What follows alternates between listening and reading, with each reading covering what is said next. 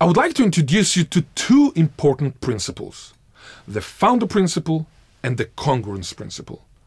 Let us begin with the founder principle. Most revivalists were Yiddish-speaking Ashkenazim from Eastern Europe.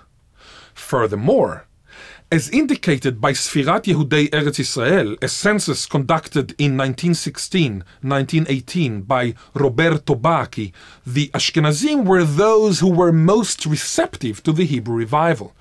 61.9% of Ashkenazic children and 28.5% of Ashkenazic adults spoke Israeli in 1916-1918.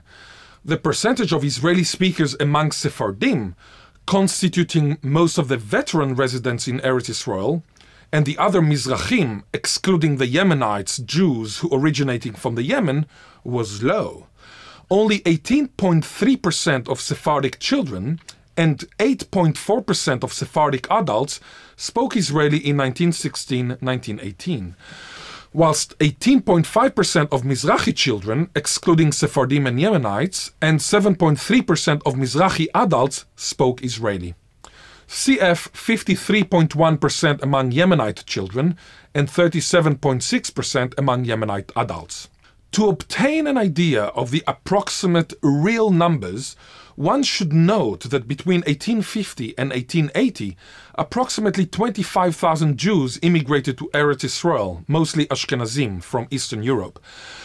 In 1890, a total of only 40,000 Jews lived in Eretz Israel. Between 1881 and 1903, 20,000 to 30,000 Jews arrived in Eretz Israel. I propose that had the revivalists and their followers been Arabic-speaking Jews, for example from Morocco, the Israeli language would have been a totally different language, both genetically and typologically, much more Semitic. The impact of the founder population on Israeli is much more significant than that of later immigrants, no matter how large the numbers of the latter have been. For example, the influence of several hundreds of Russian speakers at the end of the 19th century, when Israeli began, was significantly larger than that of 1 million Russian speakers arriving in Israel at the end of the 20th century, when Israeli was already fully fledged. The following is how Zelinsky describes in 1973 the influence of first settlements from the point of view of cultural geography. Whenever an empty territory undergoes settlement, or an earlier population is dislodged by invaders, the specific characteristics of the first group able to effect a viable self-perpetuating society are of crucial significance to the later social and cultural geography of the area, no matter how tiny the initial band of settlers may have been. In terms of lasting impact, the activities of a few hundred or even a few score initial colonizers can mean much more for the cultural geography of a place than the contributions of tens of thousands of new immigrants generations later. Harrison and others discuss in 1988 the founder effect in biology and human evolution, and Mufwene applies it in 2001 as a creolistic tool to explain why the structural features of so-called creoles are largely predetermined by the characteristics of the languages spoken by the founder population, that is, by the first colonists. I propose the following application of the founder principle in the context of Israeli. Yiddish is a primary contributor to Israeli because it was the mother tongue of the vast majority of revivalists and first pioneers in Eretz Israel at the critical period of the beginning of Israeli.